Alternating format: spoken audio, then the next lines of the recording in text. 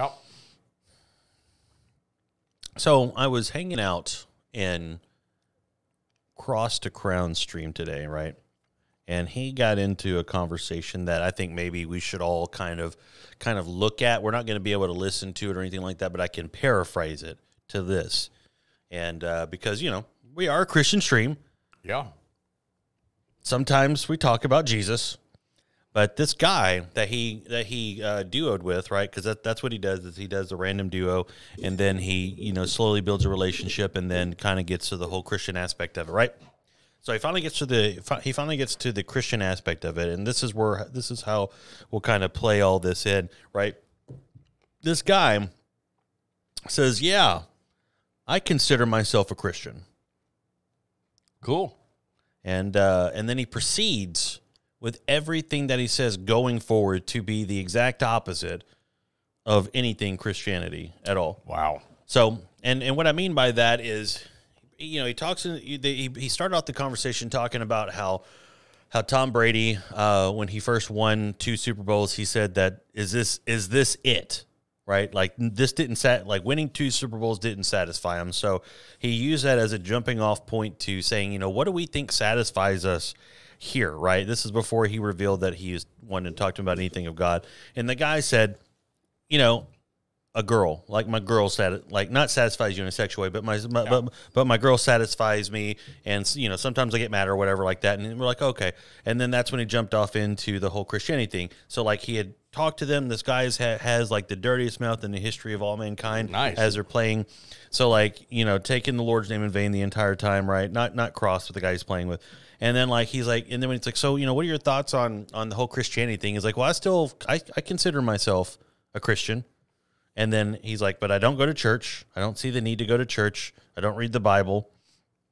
And the Bible's not authoritative, based off of the history of people being evil. What's up, Puga Man? Based off of the evilness that men have done because of the Bible. Right? So like, weird. And the whole reason why I bring that up is we live in a world, right? And I put something on Facebook earlier to kind of that basically started this, right? And the thought process is this is the kind of world that we live in when it comes to American Christianity, is like they call themselves Christian. They have nothing to do with God. They have nothing to do with Scripture. They don't talk to God. They don't pray to God. They don't feel any sort of remorse for the sin. And here he is. This guy legitimately thinks that he's going to heaven because he says he's a Christian, even though he denies every single attribute the Scripture says that it is. So he is deceived. Agreed. I agree with that. Right. And it's very, very sad. Right. And in the conversation, the whole reason why I bring that up is like this is the kind of world that we live in, as far as from a westernized Christian world point of view. I mean, my oldest son kind of lives underneath that too, where he thinks that you can not care about the things of the Bible, not talk to God, not do anything, and you're just going to kind of walk straight into heaven. So, yep, we got to plan a trip to Texas. So like what are your thoughts on that? Like, how does a person get to the point where they consider themselves Christian, but like the Bible does not have any authority at all? That's his own words. He's not the only person that we run into about it. Just happened to be in the stream while he was talking to this person. So like, do you blame the sinner's prayer on something like that? Do you blame the quote unquote America as a Christian like country type deal? Like somehow because I'm in America that automatically gets me a free ride into heaven? Like, where do you think the origin of that thought process comes from? A couple of things, actually. TV preachers as a group, many of them have done great harm to the simple truth of the gospel. And also the men who are standing in the pulpit week in, week out. If you pick out the warm, fuzzy stuff, the easy stuff, the blessed stuff out of this book, and you just teach on that, and you don't teach on sin and the responsibility and the requirement of repentance and of evidence of a changed life. None of us are going to be perfect. We're all going to stumble and struggle and fuss and fight, and some of us still cuss and swear, not as much as I used to, but it still happens occasionally, especially in traffic. Sorry, it's just being true.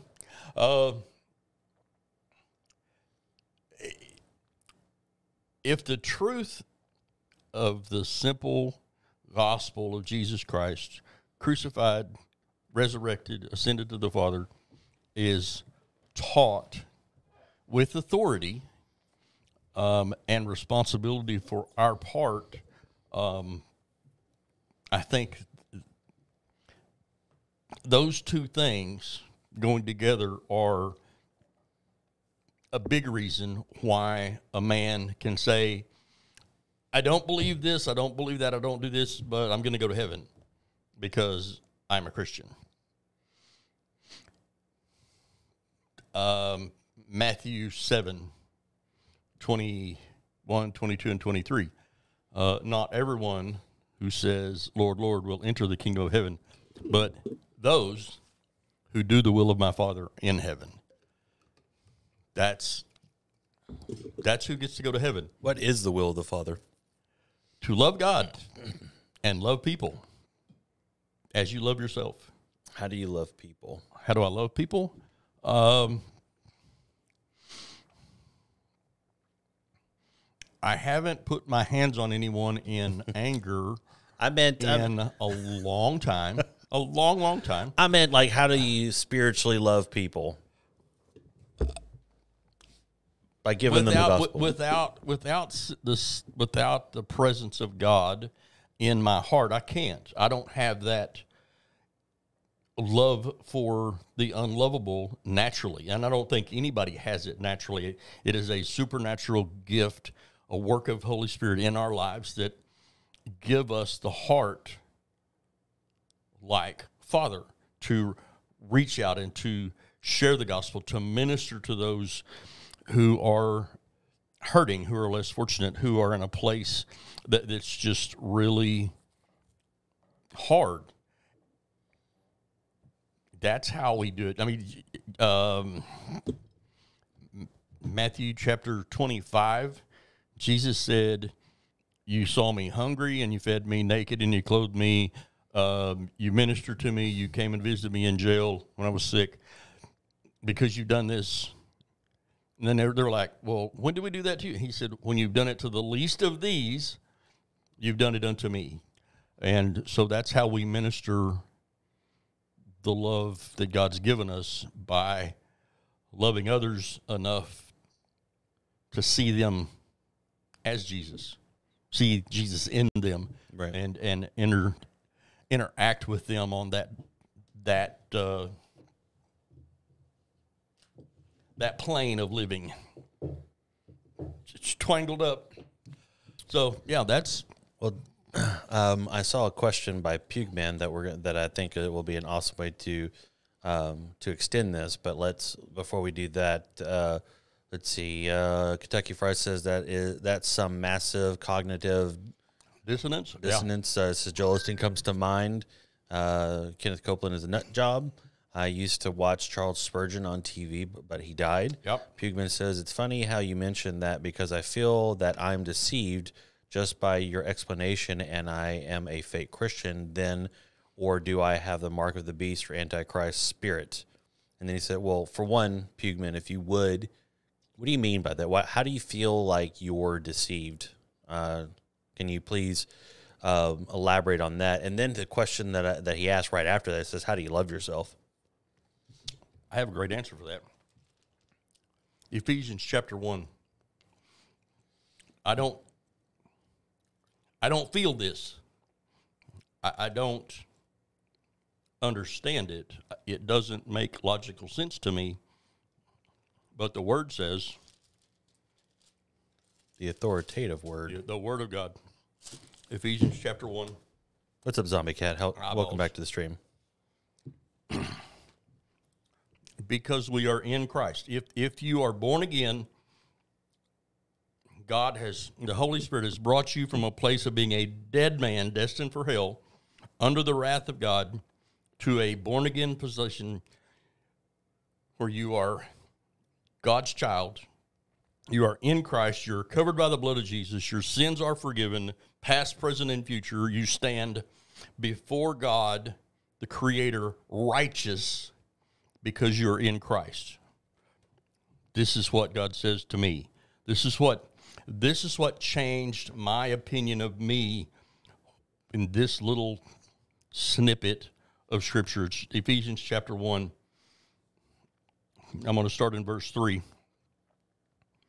Blessed be the God and Father of our Lord Jesus Christ, who has blessed us with every spiritual blessing in heavenly places in Christ. He has chosen us in him before the foundation of the world, that we should be holy and without blame before him in love, having predestined us to adoption as sons by Jesus to himself, according to the good pleasure of his will, to the praise of the glory of his grace, by which he made us accepted in the beloved, and in him we have redemption through his blood and the forgiveness of sin, according to his grace, which he made to abound toward us in all wisdom and understanding. Verse 11, in him you also obtained an inheritance, according to the purpose of him who works all things according to the counsel of his will. 13, in him you also trusted after you heard the word of truth, the gospel of your salvation, in whom also having believed, you were sealed with the Holy Spirit of promise, who is the guarantee of the inheritance until the redemption of the purchased possession, to the praise of his glory. God said, because I'm in Christ, I am blessed, I am chosen, I am adopted, I am accepted, I am redeemed, and I am forgiven. And he said, you are holy and without blame before him because of Jesus and his completed work on Calvary. That's how I can love myself. That's how, Pugman. You've heard my story. I came from a place of addiction and alcoholism and perversion and lying and cheating and stealing and just not a good guy. And today I have the ability to say I am a child of God today, a man of God, chosen to sit before you in this wild, weird, wacky way that God showed him and asked me to be part of this. He said, do this. You're going to stand, you're going to sit before hundreds of people, and many people are going to hear your testimony, and they're going to be blessed because of it. And God is glorified because he saved my life and said, here, tell your story. And so that's what we get to do here. I'm not anywhere close to perfect, but I am saved and I am forgiven and I am the righteousness of God in Christ. That's just the facts. It doesn't matter how I feel or what I think. That is the truth, and I'm going to agree with God. That's what Father said about me because I'm in Christ. And it's not just Fred, that's for everybody that is in Christ. Born again, children of God. That is who we are. That's how we love this thing. That's how we love God, and that's how we love others. Because he's changed us. He's made us new. So there you go.